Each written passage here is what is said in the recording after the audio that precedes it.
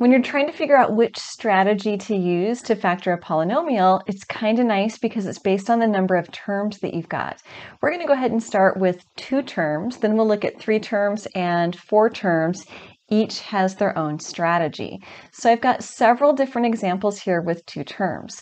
If you've got one like this first one, this is a difference of squares, and we're going to use the formula a squared minus b squared is equal to their sum, a plus b, times their difference, a minus b. This is the difference of squares. Note that the sum of squares does not factor. So if there was a plus sign in between, we would not be able to factor this one. So I want to figure out what got squared. So in this case, it was an x, and it was a 2 that got squared. So as I factor this, it's going to be the sum of x plus 2 times the difference, x minus 2, and that's my factorization. Difference of squares is definitely one of my favorite to factor. The next one, we've got a sum, and again, 2 terms. This one I've got an x cubed and an 8. Both are something cubed, right? So this would be an x that was cubed, and 8 is a 2 that is cubed. We are going to use the sum of cubes formula. So this is our second formula for 2 terms, and it goes like this. So a cubed plus b cubed, again, it's a formula, makes it super nice. A plus b, and then in the next set of parentheses, we've got a squared minus ab plus b squared. We just have to figure out what got cubed. So in this case, it was an x and a 2. So I'm going to go ahead and follow my formula. So I need a plus b first. That's going to be x plus 2. And then I'm going to do this trinomial. A squared is x squared minus ab. That would be x2, but let's write it as 2x. So minus 2x plus b squared. 2 squared is 4. So that guy right there is 2 squared. And this is our factorization. Okay, we've got one more formula for 2 terms, and that is the difference of cubes. But for this one, the very first thing that we notice is that we've got this 2 out in front. 2 is not something cubed. 54 is also an even number.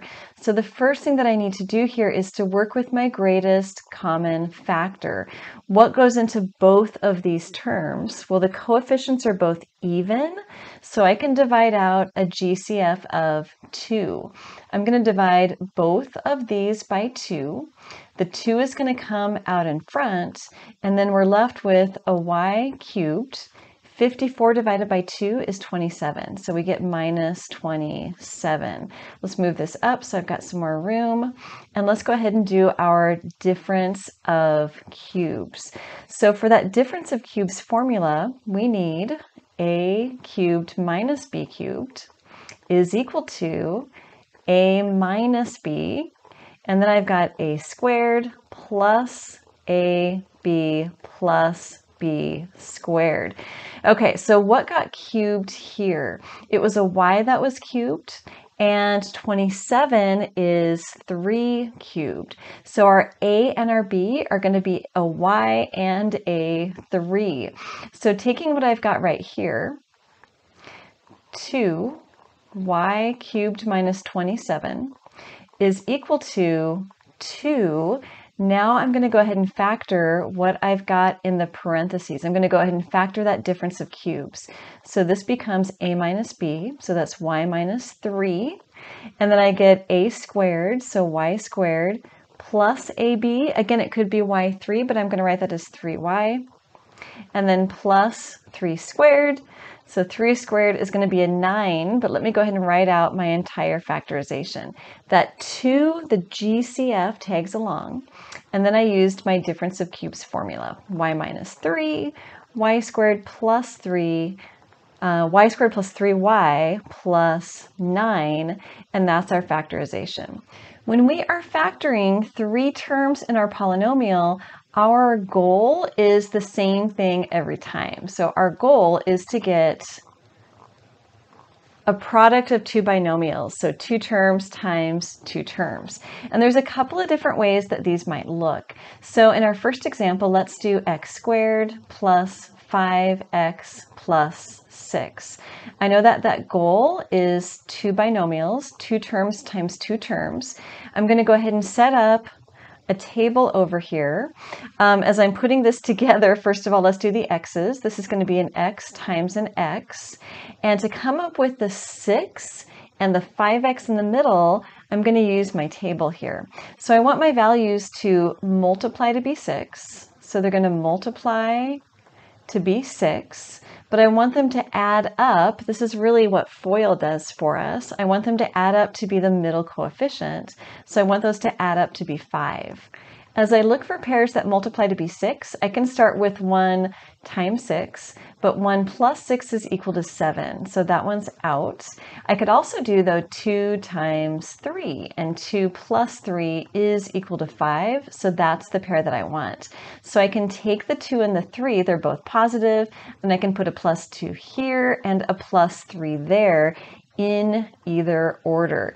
If you wanted to check this, you could check by multiplying it with FOIL. Okay, let's do an example though, because you could have a lead coefficient that's not 1.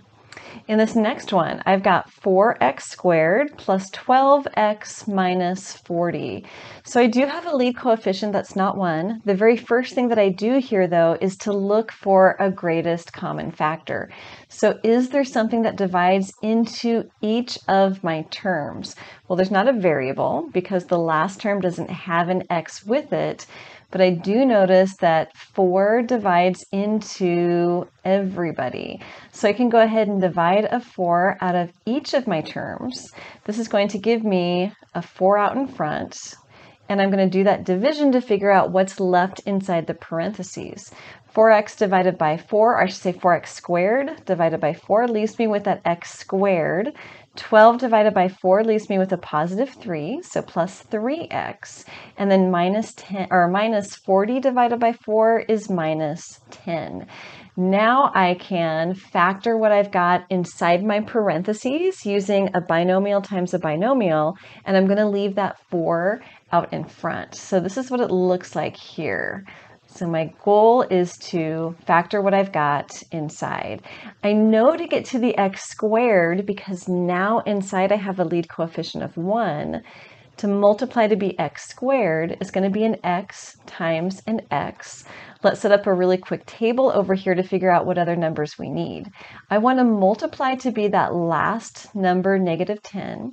And I want two numbers that add up to be the middle coefficient, which is 3. So I could start with, let's start with 5 times negative 2.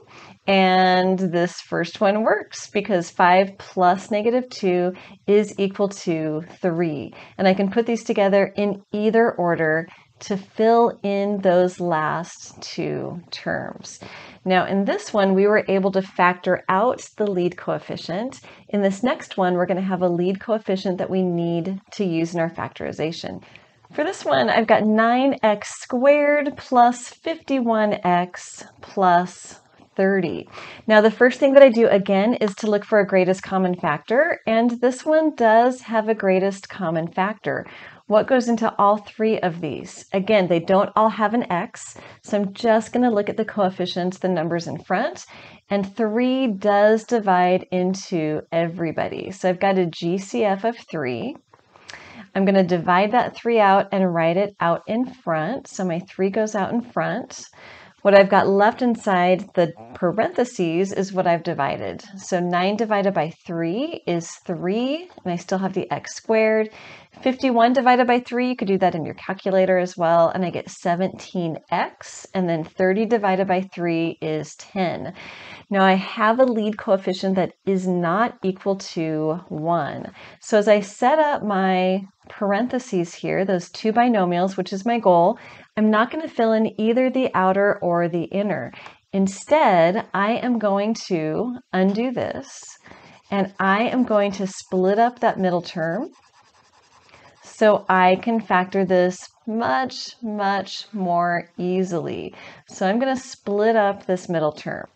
Let's go ahead and put that table together. I'm still going to be looking for pairs of values, but this time I want them to multiply to be the first coefficient times the last coefficient. So 3 times positive 10 is equal to 30, and I still want them to add to be the middle coefficient, which is 17.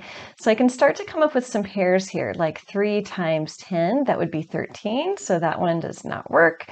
We could also do, let's do 15 times 2, that one's it, isn't it? 15 plus 2 is equal to 17, and that's the pair that I want. This pair is going to break up my middle term. Okay, so I'm going to rewrite everything I've got, leaving me with a little extra room. So I've got the 3 GCF on the outside. Inside the parentheses, I've got 3x squared. But I'm going to break up that 17x with a 15 and a 2. So it's going to be plus 15x plus 2x, and then I've got the 10 on the end, plus 10. From here, I'm going to factor this in pairs. So I'm just going to split these up into their own pairs. I'm going to write what I've got in the next line. So I've got this 3 here, and I'm looking for a GCF in my pairs. In this first pair, I notice that a 3 goes into each of those coefficients, and I take the smallest power on the x, which is just x. So I'm going to divide both of these by a 3x. The 3x lives out in front. As I do that division, 3's cancel. 1x cancels, and I've got an x left. Over to the 15. So 15 divided by 3 is positive 5, and the x's do cancel. Okay, now let's look at this next pair. In the next pair, what goes into 2x and 10? That would just be a 2. So my GCF for these is 2. I'm going to divide both of those by a 2. It's a positive 2. I need to go ahead and keep track of those signs. So I've got a positive 2. As I do my division, I end up with an x plus a 5. Notice how these match. So I've got my x plus 5 and my x plus 5. I can factor that out. So let me give myself just a tiny bit more room. We are so close to the end here. I've got my 3. Let's go ahead and leave everything inside the parentheses, at least for now. I can factor out that x plus 5 out in front. So I get an x plus 5. That leaves me with another set of parentheses with the 3x and the plus 2 left. So 3x plus 2. I actually don't need the outer set of parentheses anymore because this is my answer. I had the GCF of 3. I was able to factor that x plus 5 out, and that left me with the 3x plus 2. If you want to see more of these, you can look at my description below, and there's some links to some videos that focus on these different types, including this one. Okay, let's do 4 terms. So what happens when you've got 4 terms? When we are factoring with 4 terms, we are going to use factor by grouping. It's actually really similar to what we just did in that last example by pairing some things off. So here comes the first example. We're going to do 4m cubed plus 8m squared plus 7m plus 14. So I'm going to go ahead and group these into pairs. So I've got a pair there, I'm going to keep that sign with it, and a pair there, and I'm looking for GCFs. So the GCF in this first pair, let's see, what goes into both 4 and 8? 4 divides into both of those, and for my variable m, I'm going to take the smallest power. The smallest power is 2, so 4m squared. So let's divide both of these by a 4m squared. 4m squared. The 4m squared comes out in front. 4m squared. And what are we left with? Almost everything cancels here except a single m in that first term. And in the second term, 8 divided by 4 is positive 2. Keep your signs. and then the m's cancel completely. Now for these to work out, I need an m plus 2 in the second pair. Let's actually do the second pair in green here. So in the second pair, I need an m plus 2. Well, that makes it really easy to find this new GCF. If I need a 2 left over from 14, so that GCF needs to be a 7. So let's divide both terms by 7. That's a 7 there. So 7 divided by 7 leaves me with just an m, which is perfect. 14 divided by 7 leaves me with a positive 2, which is perfect. I just need to pull that plus 7 out in front. Now I've got this m plus 2, which I've got in common. I can pull that out in front. So I've got m plus 2. And what I'm left with in the next set of parentheses is a 4m squared. So 4m squared plus a 7. And this is my answer. Here comes the next example. So in this one, I again have 4 terms. I'm going to factor by grouping. So I start by grouping this in pairs. So I've got everything grouped off, and I'm looking for GCF. So I'm going to start with the first pair. What goes into both coefficients, 16 and 6? Those are both even, so definitely a 2 goes into both of those. A cubed and a squared, I take the smallest power, so that's going to be a squared. I'm going to divide both of these by my 2a squared. The 2a squared comes out in front, a squared, and if I cancel here, 16 divided by 2 is 8, and I can cancel the a squared, leaving me with a single a. And then if I divide negative 6 by 2, I get negative 3, and the a squareds cancel. So I know that I want to end up with an 8a minus 3. Let's just write that in. 8a minus 3. I am so close. I have the 8a and I have the 3. I'm just off by a sign. So the GCF that I'm going to use, what I need to factor out here, is a negative 1. So if I divide everybody by a negative 1, it changes their signs and I end up with that same quantity in the parentheses. So I've got my 8a minus 3. I can factor that out in front. So 8a minus 3. And then 2a squared minus 1. This is the answer for this one. In the next one, I want to show you one where you've got to group 3 terms and then leave 1 term separate. This is another set of 4 terms. I want to factor by grouping, but this one's different than the others. Notice how I've got 2 squared terms. I've got one here in the front and I've got one here in the end. So instead, I'm going to group it differently and create a difference of squares. Okay, so what does this look like? I'm going to go ahead and group this first pair, and then I'm going to leave the negative y squared by itself. Well, I've got a trinomial. I've got 3 terms, so I want to factor the 3 terms into 2 binomials. I need an x here and an x here, and then 2 numbers that multiply to 4 and add to that 4 in the middle. It's got to be 2 times 2. So I've got plus 2 plus 2. Continuing to factor this first group of 3, I get something squared, x plus 2 squared, and then let's bring down that minus y squared, minus y squared. So I really can think of this as something squared minus something squared. For this one, a is equal to that quantity x plus 2, and b is equal to y. Let's get this factored, and I know that I want to factor it into a sum times a difference. So I'm going to end up doing a plus b, a minus b. Use your parentheses at least to start. A is x plus 2. So we're going to have the first thing plus the second, and then the first quantity minus the second.